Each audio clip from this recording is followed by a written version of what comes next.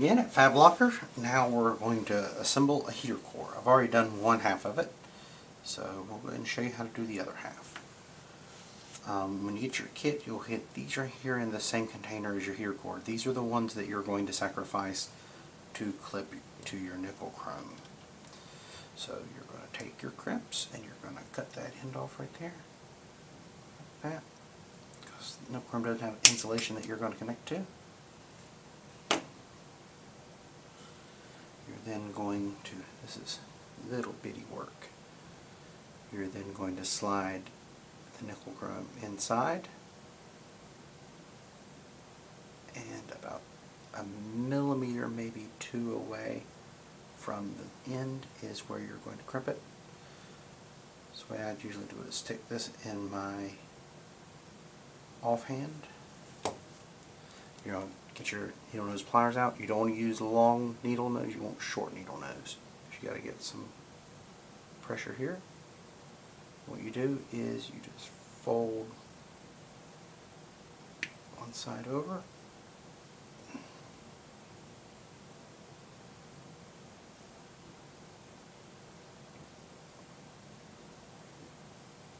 pinch it down really good. Nickel chrome can be some really hard stuff to get a hold of, so you do need to pinch the heck out of it. Okay, there we go. Now it's connected good. You then take, you don't want that much sticking out. Take a little bit off, and you fold this back against the middle. Okay. Now with this one, you want to take one of your male header pins right here. You'll crimp it. Now with this one, I don't know if you can see it really well. First thing you want to do, take one of your nose pliers and get the metal on the front. So you bend one.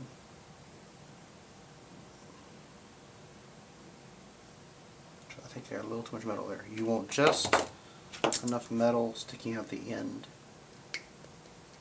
that the front crimps grab metal.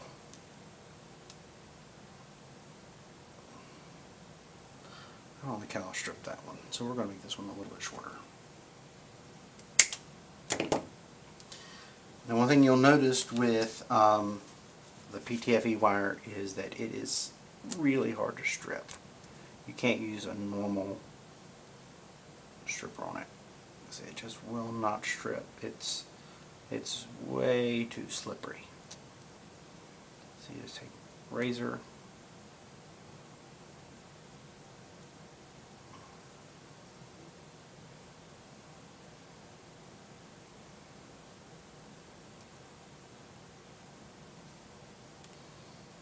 go.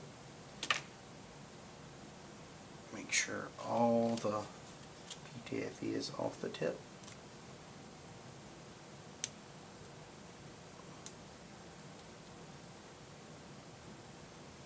Much better. Okay. Let's go back to this again. That was the one I was starting with.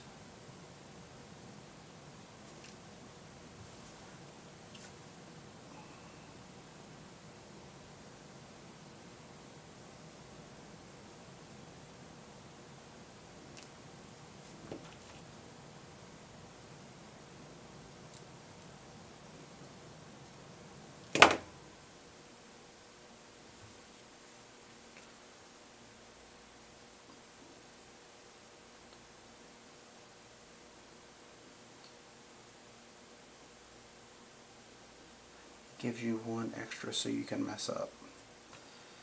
So you get back in there, and first you want to pinch the wire side. So pinch one side down, and then grab the other side and bring it over.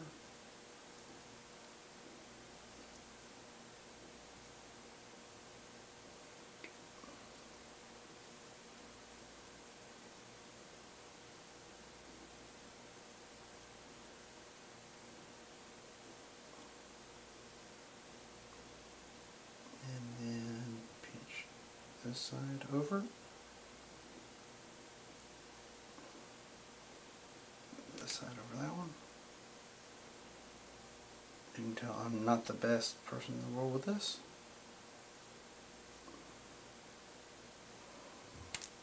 There we go. See, that's the reason it gives you an extra, because you might goof it. So, take two.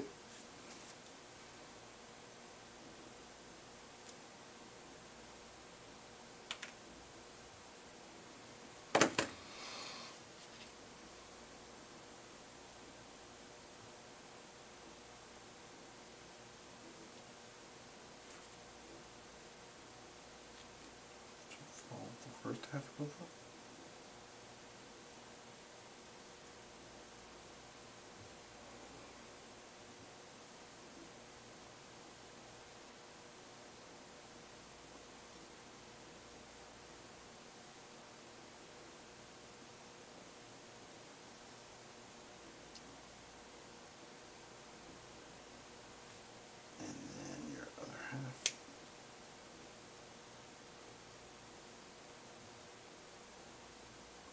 Down, and then that one over onto your insulation, then that one on top of it. There we go. That's a nice crimp. Take it off.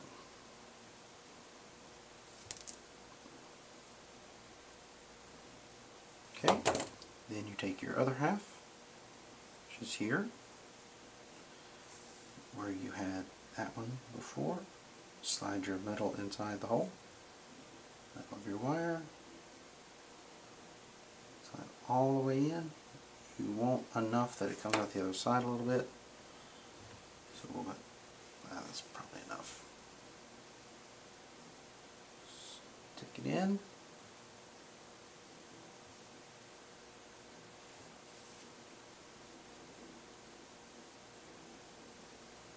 Crimp really hard.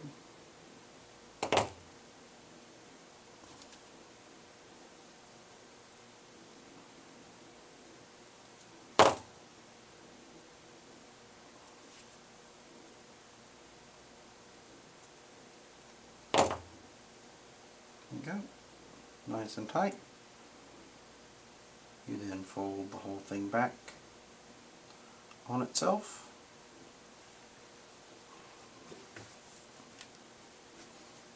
Grab your washer.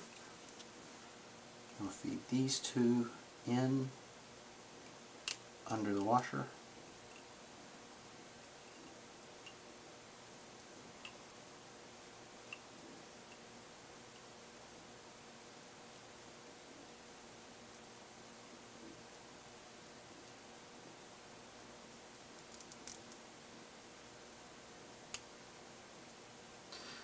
Okay, one thing you might really want to do at this point, just to make sure everything's kosher, is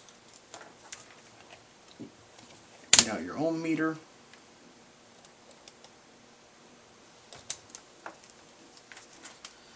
Make sure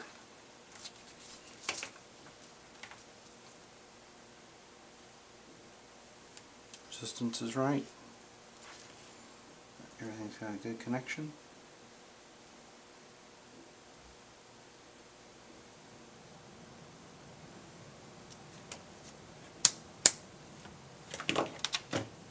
Should be between 5.5 and 6.5. A little high. 7 works.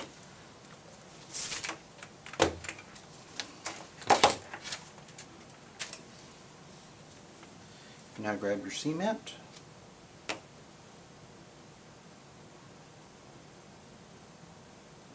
You want these to be right up beside the heater core.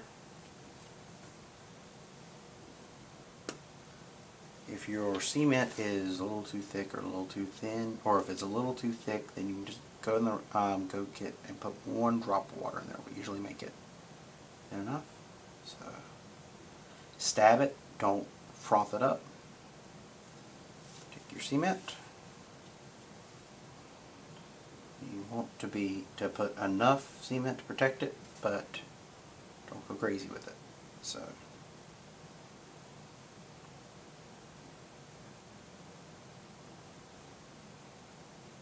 you do want to make sure to get all the way around and underneath the PTFE wires.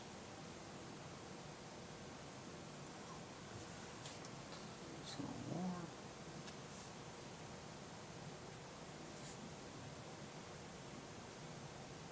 You will cover all the wire, or all the metal that's exposed, and all the nickel chrome that's exposed.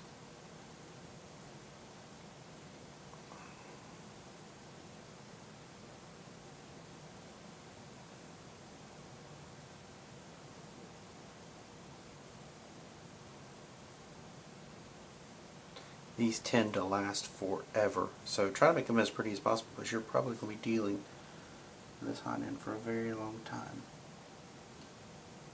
I haven't put one of these together in 6-7 months. Besides for new builds, I haven't had to. I don't think I've replaced one because it broke ever, or at least I think I did it one time. That's because I broke it myself.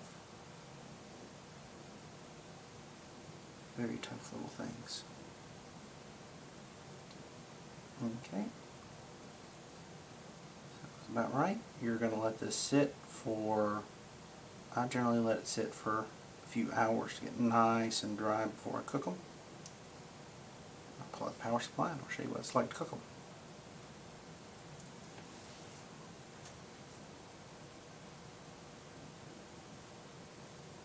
Oh, let's get the bottom a little better.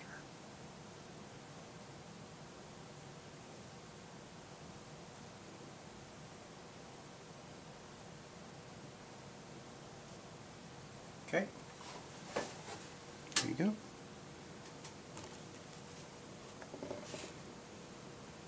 There we go, let it dry.